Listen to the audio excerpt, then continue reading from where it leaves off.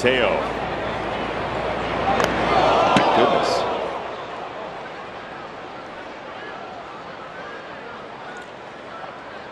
That looked a little too much like the Josh Harrison ball from last night. Mateo had some words for Michael Kopech.